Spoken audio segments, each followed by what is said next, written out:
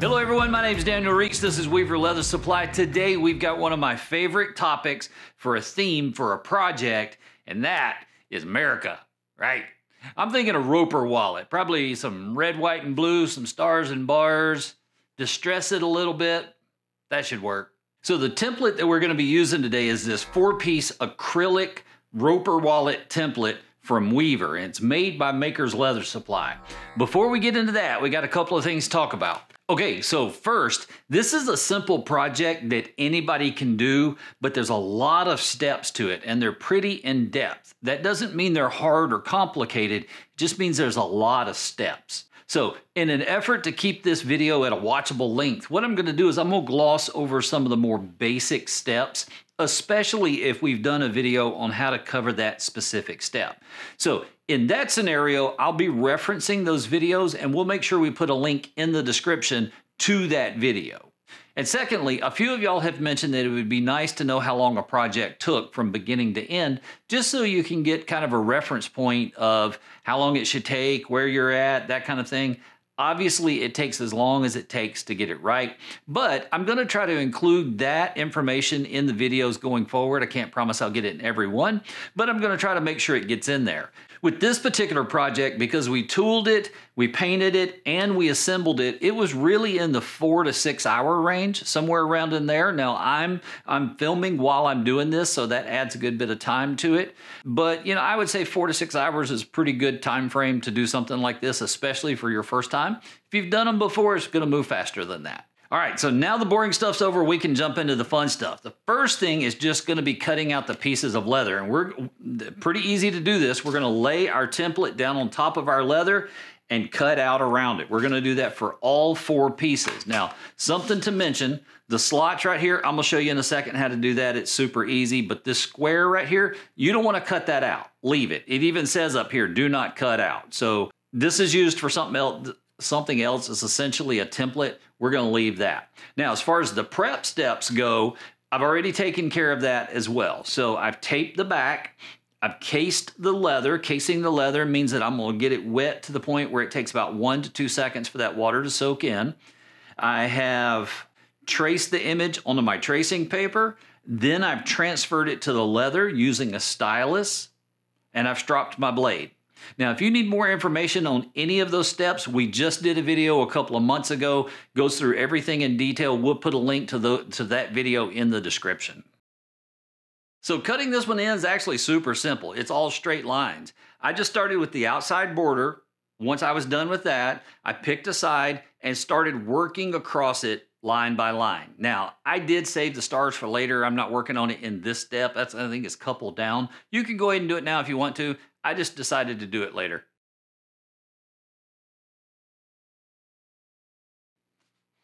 Then it's time to get out the bevel. Now, I know this is a lot of straight lines and it looks like a ton of beveling. I'm going to show you a way to do it that makes it a lot easier. It involves a particular stamp. If you don't have that stamp, it's perfectly fine. You can still do this. You'll just use a traditional bevel or something to that effect. But first, let's get out our steep bevel and start working on that border all the way around.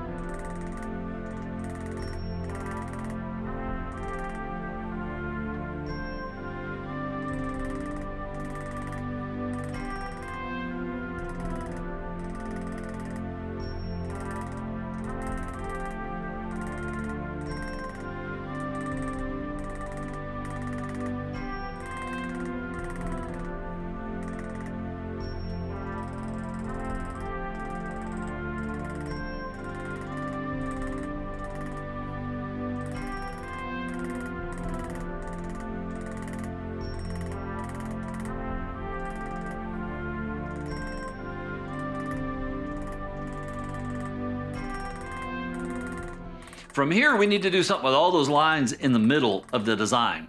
First thing that comes to mind is maybe we just grab a traditional bevel and we bevel all the lines on the same side, the same direction.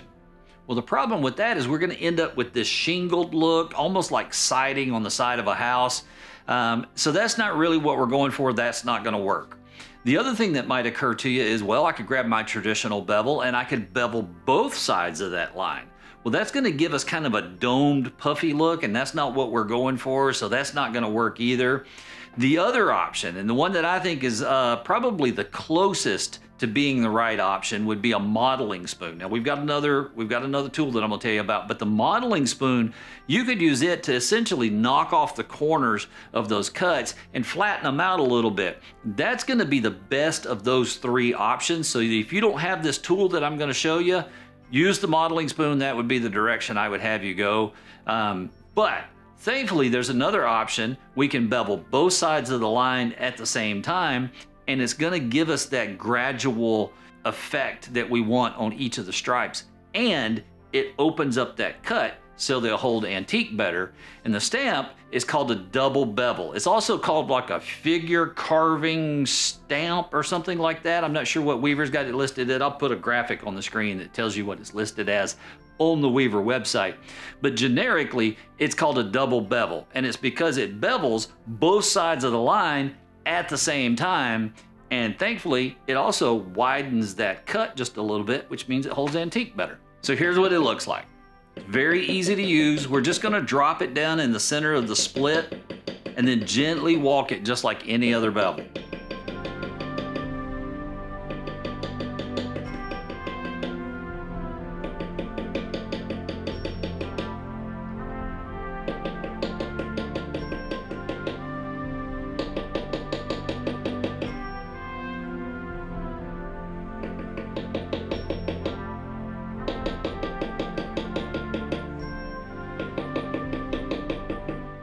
Couple of tips for you.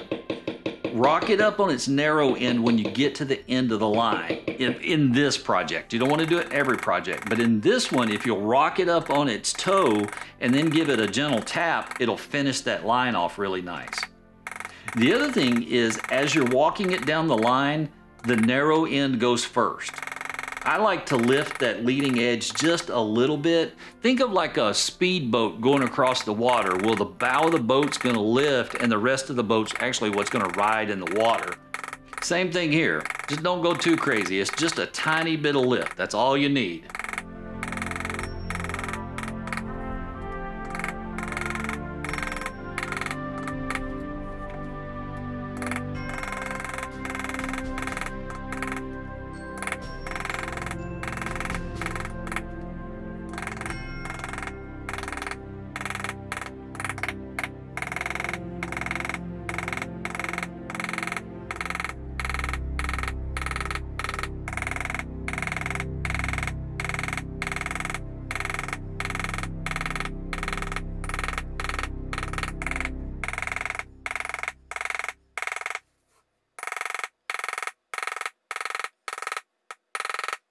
So next are the stars, and I can hear some of you out there already thinking, well, why can't we just do it with the stamp? And the truth is, if you have a 3/4 inch star stamp, it will probably work for this. Just make sure it's not like a, starfish or something like that. As long as it's a regular star, it'll probably work. But here's the thing, that while it works, doesn't advance our swivel knife skills. So I'm gonna cut mine in with a swivel knife, and I would encourage you to at least try the same thing. Maybe do it on some scrap paper before you, or not paper, scrap leather before you actually try it on your project. But this is a good way to advance your skills because it's low risk, but at the same time, it's some tight, short cuts, and I would encourage you to try it. So one of the things I'll point out, as I'm working through the stars, I'm not working them one at a time. I'm working lines. Because the stars are all lined up the way they are, you should be able to work in straight lines all the way across the pattern, then just turn your project a little bit and find another set of lines and work those, and before you know it, you've got them all cut in. And remember, the swivel knife cuts do not connect. They should come really close, but they should not connect. We're going to do that with the bevel. So to bevel the stars, I'm going to be using a large traditional bevel. They fit perfectly in those little swivel knife cuts that we made, and it goes really quick. You can either work in lines or you can work around each individual star, whichever makes your brain happy.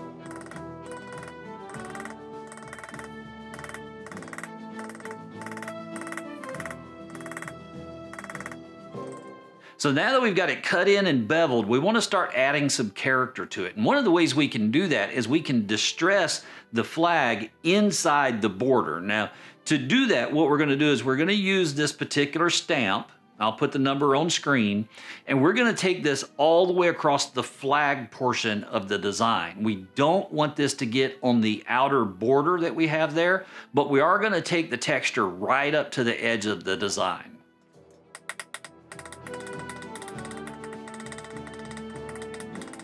As you work your way across the design, adding the texture to it, really you just need kind of medium pressure when you're tapping with your maul on the stamp. It doesn't take a lot, but you do want to leave an impression that will actually hold a little bit of antique when we get to that stage.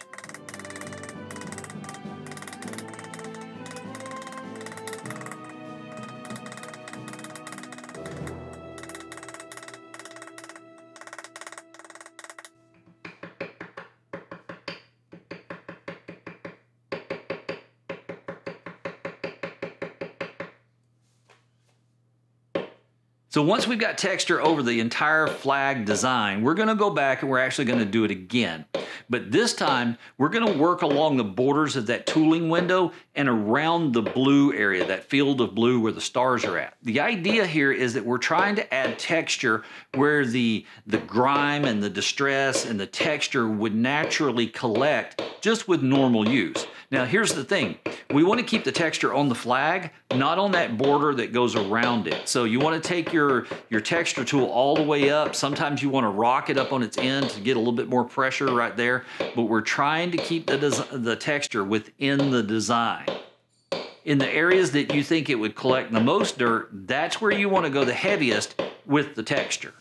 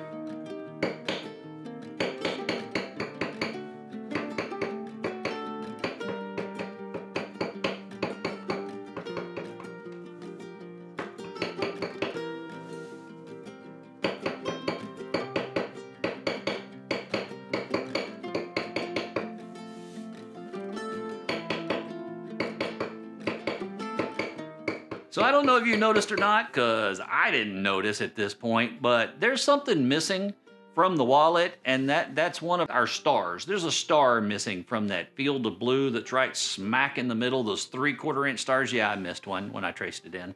And I didn't realize it until much later in the project, actually until after I started painting. So it'll be fun to see how long it takes me to notice that, hey, there's something missing. But yeah, other than that, the tooling's done for this project. Now we can move on to painting. So with painting an American flag, of course, we're gonna go red, white, and blue. I mean, it's an American flag after all. But what about the border and the interior? Well, I wanted something that had a comfortable feel to it, something that stayed in the earth tone range. So I went with a dark brown. Is black an earth tone? I don't think so. Babe?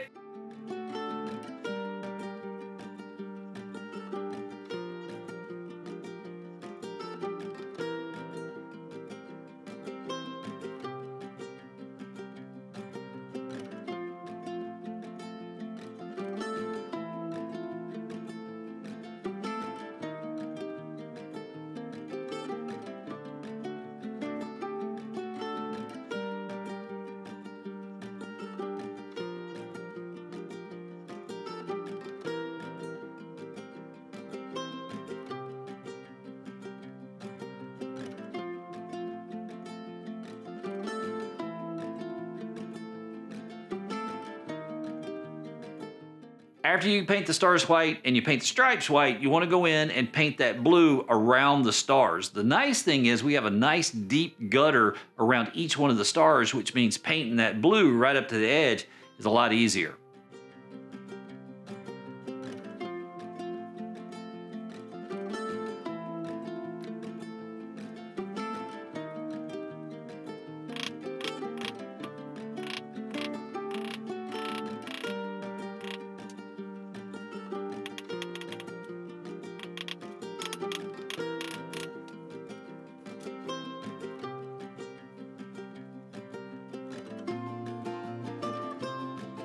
Now, obviously, I could paint the red with a regular paintbrush, but at the same time, I can also paint it with my airbrush. And if I got a reason to get my airbrush out, I'm pretty much going to.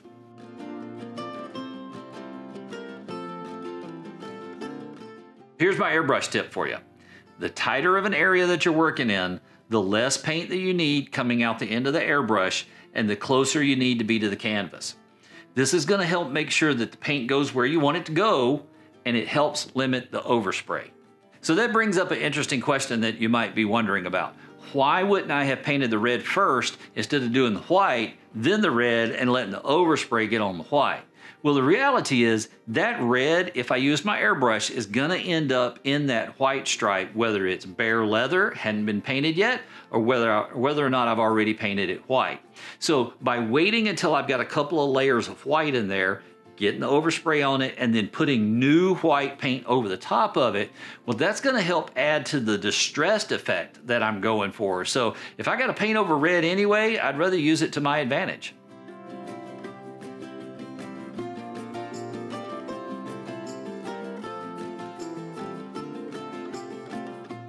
Then we're good to go ahead and start dyeing the border. And to do this, I'm just gonna grab a paintbrush. It's gonna be the slow way to do it. It's gonna require a couple of coats, but by using a paintbrush, I can cut it in where I want it to go. It gives me the highest level of control instead of like with a dauber where I may or may not end up getting that dye on my paint.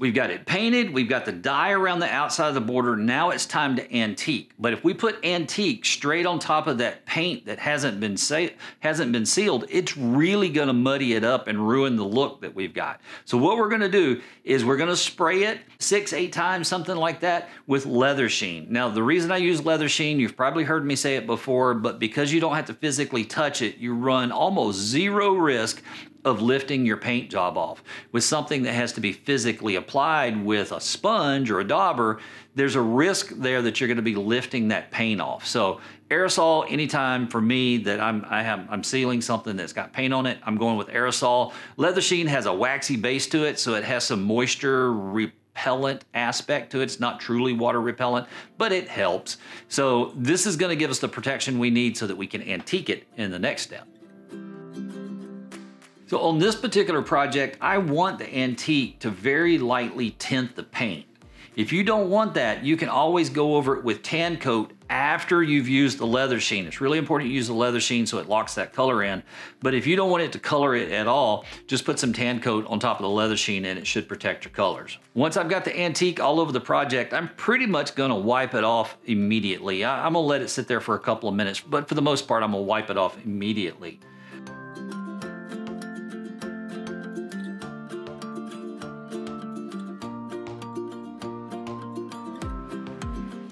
Once I've done that, I'm gonna go back and start working that antique into the areas that I want to look the dirtiest. And this is just simply the areas where I think dirt would collect.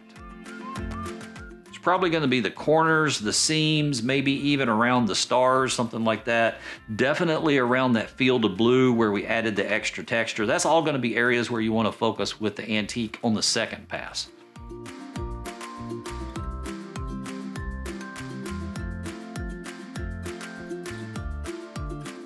When I take the antique off this time, I'm not gonna wipe at it. I want a majority of this antique to stay there. So what I'm gonna do is I'm gonna take a paper towel, I'm gonna bunch it up so I get this kind of ragged end to the end of it, and then I'm just gonna blot at the antique. And sometimes it takes a fair amount of pressure to blot at it and get it to come off, but I don't wanna rub at it because that's gonna take way too much off.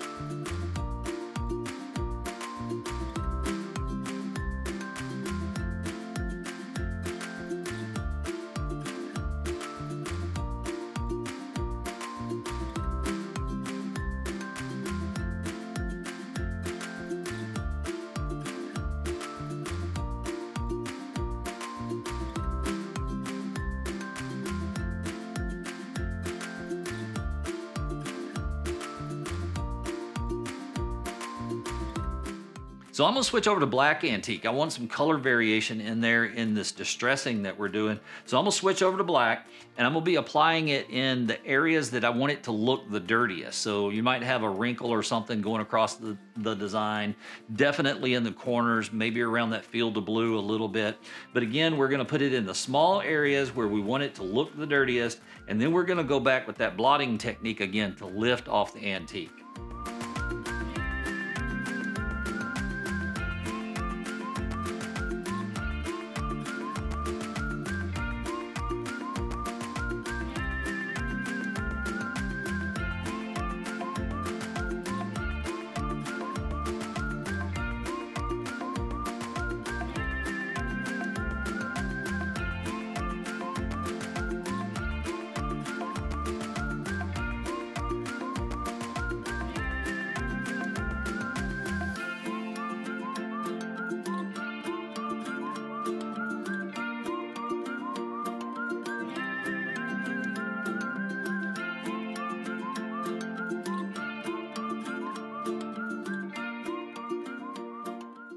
If you're enjoying the video, do me a favor, click that like button. Tells me, tells YouTube, tells Weaver that we're on the right track. So now we can jump back in. Once we've got the color the way we like it, we can set that aside and let that antique start to set up and dry. Then we'll want to put another coat of leather sheen on it just to lock it in nice and tight. But for now, we can start working on the assembly portion of it. And we're going to start with that card pocket because it's a little different. There's no T-pockets. But, you know, that's a nice thing because, you know, no skiving. Now, I've already cut out the main pieces here, but I did want to show you how to cut these slots. All you need for that is a small awl, a small punch, and a craft knife. You can use the awl to mark the holes, the craft knife to cut the slots, then use your punch to cap those holes. That'll keep them from ripping. Now we can flip the leather over, and this is where that square is going to come into play, the one that we didn't want to cut out. So what we're going to do is we're going to start by lining up the top right corner of that little square with the bottom slot and the hole that we punched. Then we're going to mark the bottom of the box with a pencil or a pen. From there, you can shift it up, realign it, and mark it again. And just keep doing that till you mark all of them.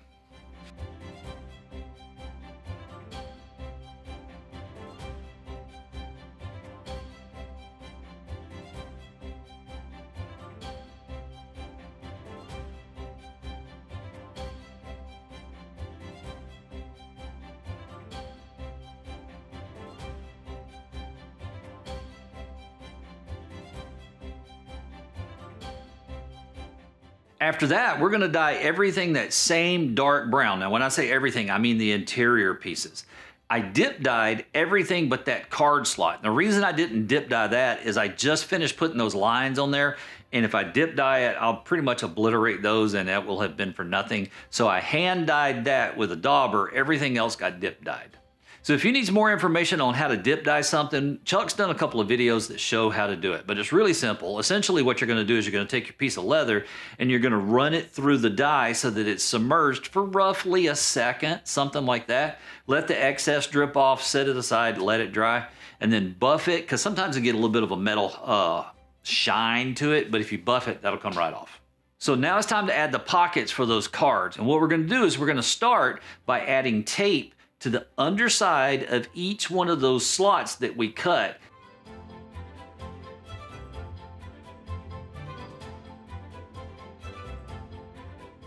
Then we're gonna drop to the bottom line and we're gonna put a piece of double-sided tape on the top of that line. So the slots, the tape goes under the cut. On the lines, the tape goes just barely above the line. So here's how we're gonna do this. We're gonna start with the bottom slot. We're gonna remove the backing tape and stick the Tyvek down. Make sure that it's as straight as it can be, because if it's crooked now, it's gonna be really crooked later. Then we're gonna remove the backing on the tape at the bottom and stick the Tyvek down to it. Fold it over, crease it really good, then move back up to the next piece of tape and repeat the whole process.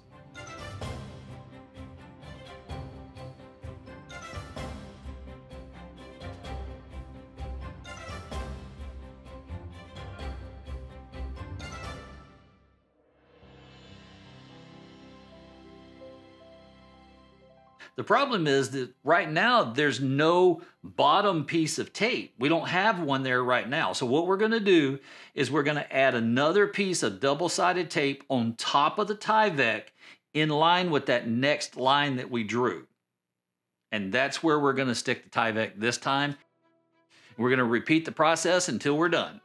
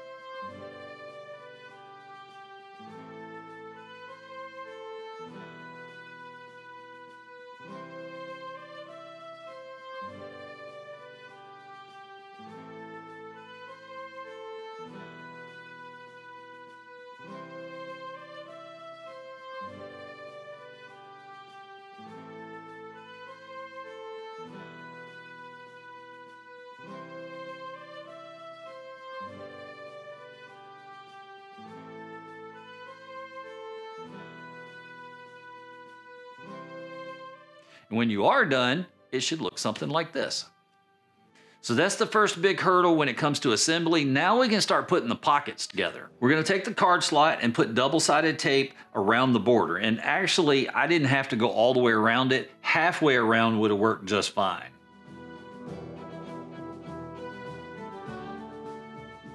Then you're gonna line up the corners, press it flat, make sure it adheres really good.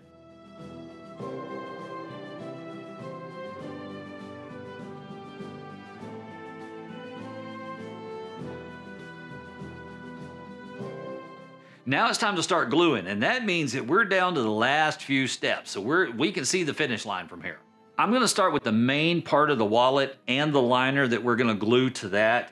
And with all of the pieces that we're gluing, we're gonna be putting on 2 coats of contact cement. The reason we wanna do that, a lot of times that first coat really just soaks into the leather, it primes the leather, but there's no real stickiness to it. So it's the second coat that really stays on top, and that's where we get our tackiness from. So 2 coats if it's meant to be a permanent bond. You always want to work from the center out, never from the outside in. Next, I added 2 coats of glue to that pocket. We're going to be folding it in half and stitching it, but the glue will make it feel like a single layer of leather instead of 2. It's also going to make it look a lot more professional with that folded edge.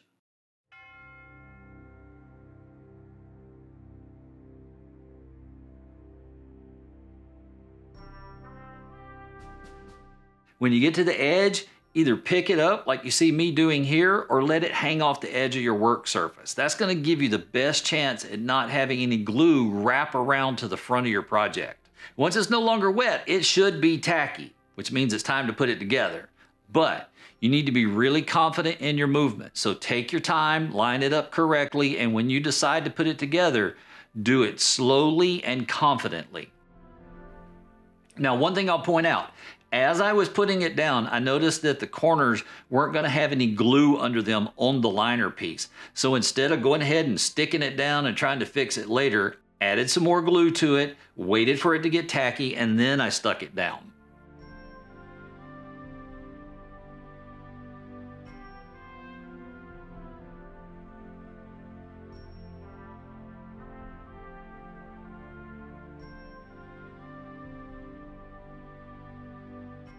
Once you're confident that it's glued down, it's not going anywhere, it's time to cut off the excess.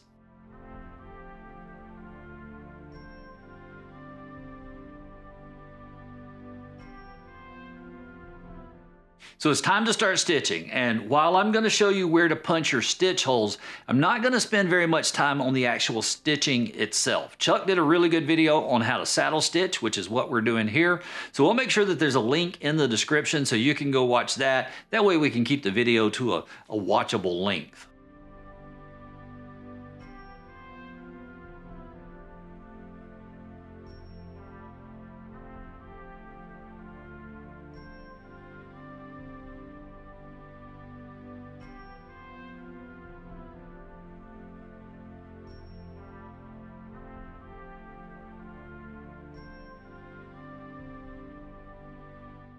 With that, it's time to glue again, but this time we're going to be using leather weld.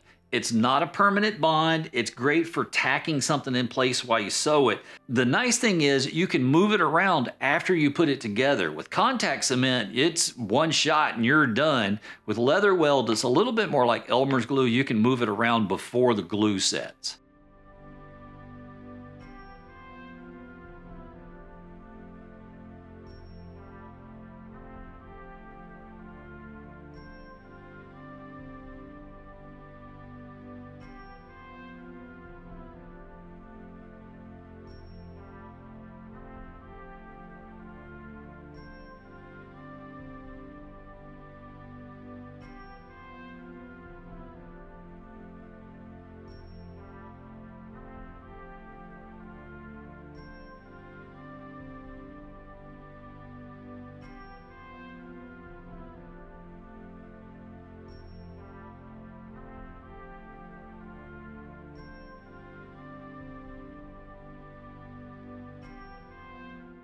Now, I'm not really a fan of hard corners and leather work. They tend to be a high friction area that take a lot of damage. So I'm going to take my corner knives and round these edges off.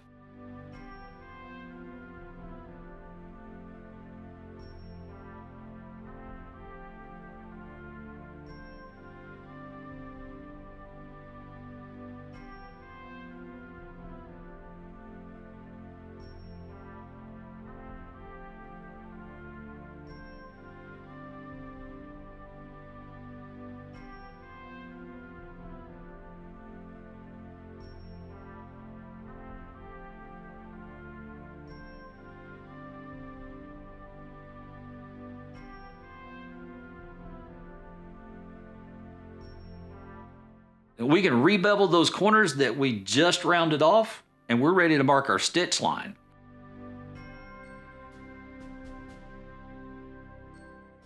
So I'm going to be going with a 3/16 inch stitch line. One simple reason.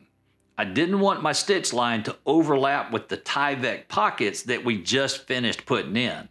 So 3/16 was the measurement that worked.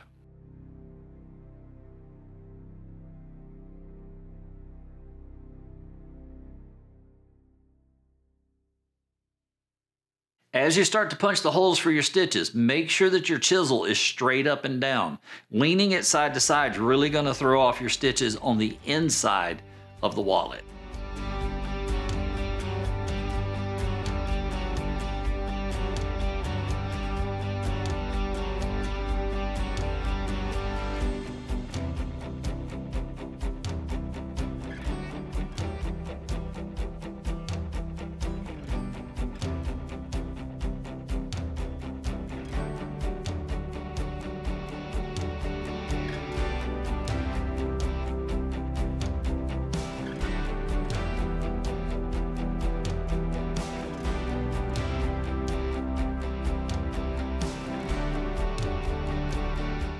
Once it's time to start stitching, I'm going to start in an area that's going to allow me to hide the stitch between two layers of leather.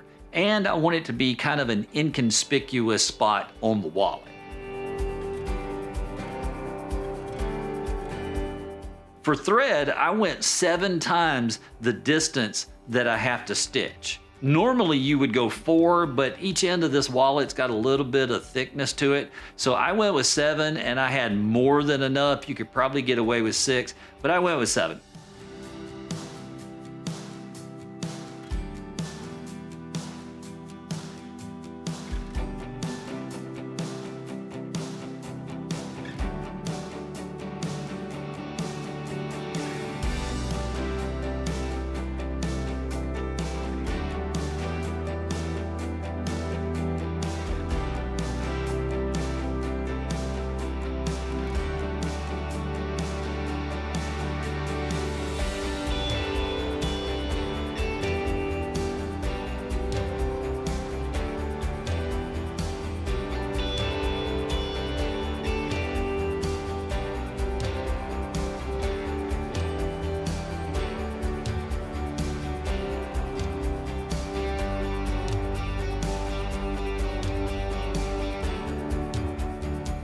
And we can slick the edges.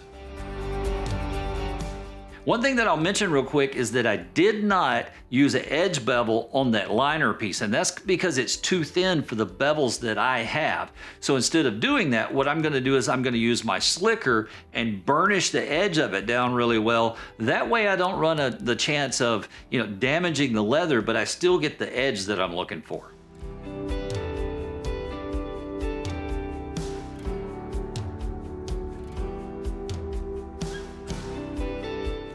When you fold the wallet over for the first time, one of the things that I'll do with something like this that has a little bit of resistance to it is I'm gonna moisten the inside of the wallet. Now, I don't want that moisture to get outside on the paint, so I'm just gonna moisten the inside of it very lightly, let the water soak into the leather.